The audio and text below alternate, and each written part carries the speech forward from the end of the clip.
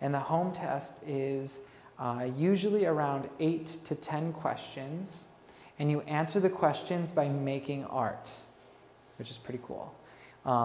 So it's very, very different than I think a lot of other applications. So you'll finish the home test requirements, and then you also have a portfolio that's required. So it's the portfolio. There's a lot more details to it, which you should follow when the instructions are sent to you. And you can also check out, I'll show you on the website as well.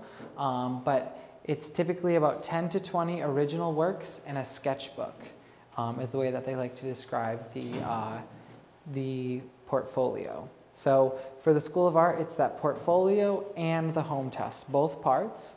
And you have, again, 1 month to complete it from the time that the email goes out. And then for the School of Architecture, it's a little shorter. We have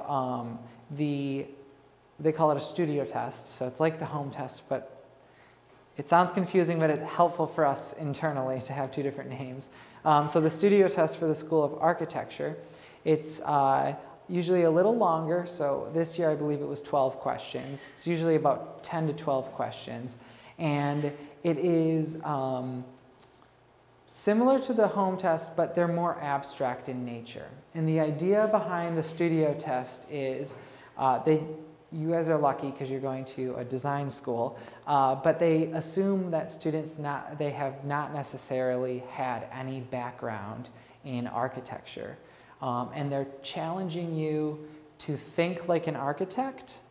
And so they're trying, it might be a question about visualizing something spatially.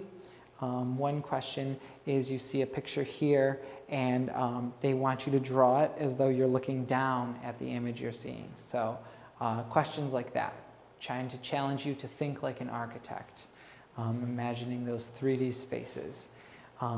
And you're very lucky because this year Artphil had an applicant that was admitted to the School of Architecture, which is pretty cool because they only admit about 30 kids a year. So that means you're going to a good school.